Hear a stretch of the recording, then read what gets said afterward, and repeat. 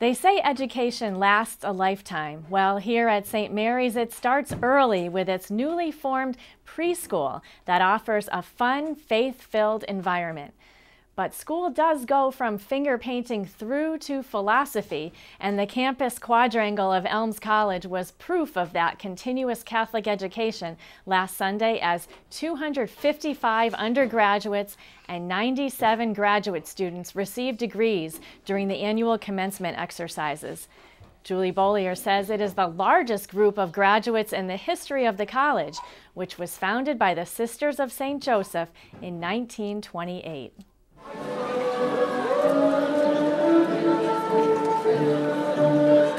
Caps, gowns, hoods, and tassels are adjusted just right. Some even check the program, just to be sure that they made the cut. I really feel like it was fate that brought me to Elms. These students are lining up for their last walk out onto Keating Square as students, for they will soon be graduates and part of the largest class to leave Elms College in the 79th commencement exercise today. 255 undergraduate candidates, 97 graduate candidates, and faculty processed onto the campus quad Sunday, May 16th.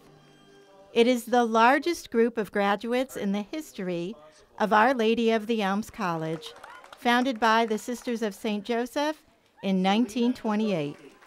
Leading this noteworthy class is valedictorian Lauren Sparks, who will be heading to Yale in the fall for graduate studies in world Christianity and missions.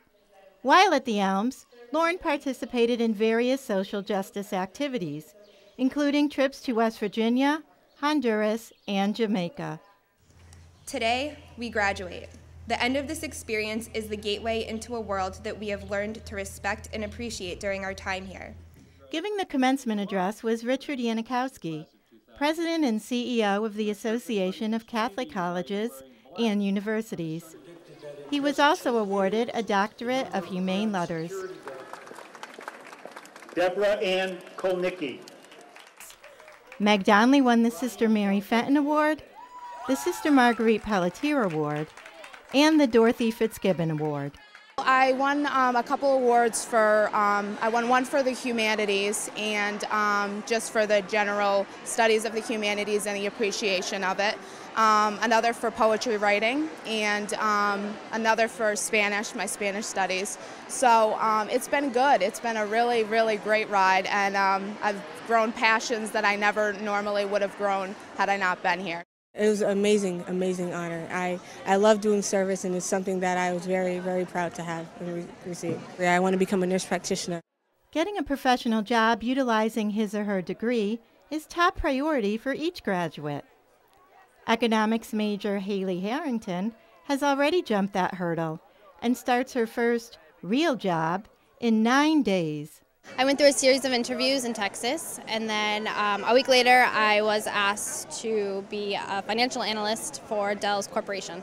So I was very excited about it and accepted the position. Working with detention center kids and detention center home with youth, so I enjoy working with kids, and that's my future goal.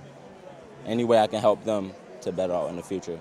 It was an emotional day for all graduates, and also for Elms President Sister Mary Reap, after completing her first year at a new college. Well, it's a little bit of a mixed feeling, I think, right now. Of course, I'm glad that the year is over on the one hand, but on the other hand, this was my first class, and they've been a wonderful class. They were very welcoming to me, made me feel very much at home here at the college, and so I hate to see them go.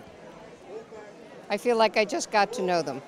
Other award recipients were 1966 Elms graduate Mary Ellen Hogan, who received the Distinguished Alumni Award, and Lois Bolin Quinn, class of 46, who received the Via Veritas Award. Best wishes to the class of 2010. Reporting in Chicopee, I'm Julie Beaulieu for Reel to Reel. Congratulations to the entire 2010 class at Elms.